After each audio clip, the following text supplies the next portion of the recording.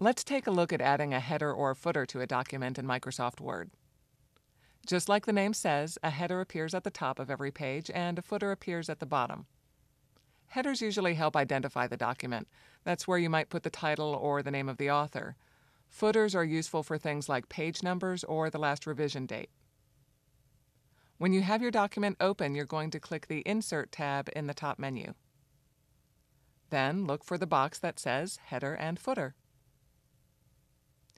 I want the text I'm adding to be at the top of every page, so I'll click on the option for Header. If you want the text at the bottom of the page, just click on Footer instead.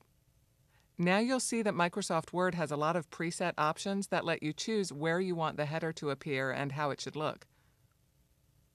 Once you find one you like, click on that option. Here's one of my favorites. There, you can see the header and the cursor is active so you can type your text. By the way, if you notice, when we're working on the header, the top menu shows that we're in the Header and Footer Tools section. Right now we're looking at the design functions for the header, and we'll stay in the Header and Footer Tools section until we close our header. The template I selected works for 2 lines of text. To move between different sections of the header, just move the cursor or click the Tab key. Microsoft Word is assuming that you want the date in the second line, but you can actually type anything you want. When you're done entering the text, click the button that says Close Header and Footer. Now you should see your header at the top of the document. If it's not there, make sure you're viewing your file in print layout and not as a draft. You can click the View tab in the top navigation menu to double check. After you've created a header or footer, if you want to make any changes, just go back to the Insert tab in the top menu again. Again, click on Header or Footer.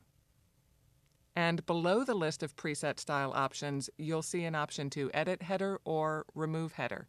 I just want to make a small change to the text, so I'm going to click Edit Header to go back to that part of the document. Now I can make my change. You can also change the formatting for text in a header or footer just like any other text in your document. When you have the header or footer open, just choose the Home button from the top navigation. Highlight your text and make the formatting changes you want. When you're done, you need to go back to the top menu and click Design again to go back to the header and footer options. Then click Close. One more tip. Let's say we want to add information to the bottom of each page. We can just add a footer. So go back to the Insert tab and choose Footer. Type your text.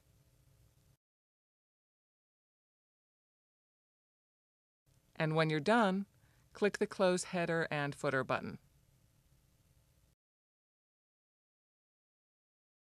And that's how you add headers and footers to a Word document.